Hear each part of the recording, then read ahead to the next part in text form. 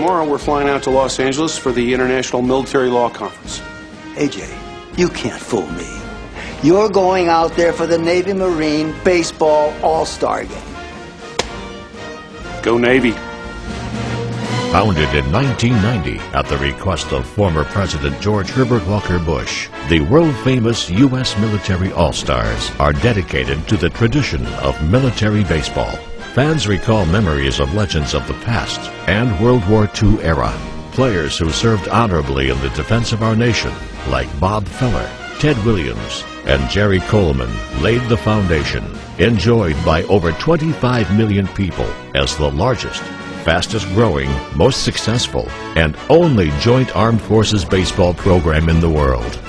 The U.S. Military All-Stars decline government funding to ensure all available resources support our troops. They also pay their own travel expenses to deliver exciting baseball action and a unique, once-in-a-lifetime patriotic experience. The majority have deployed in direct support of the global war on terrorism and are perfectly suited to represent our troops.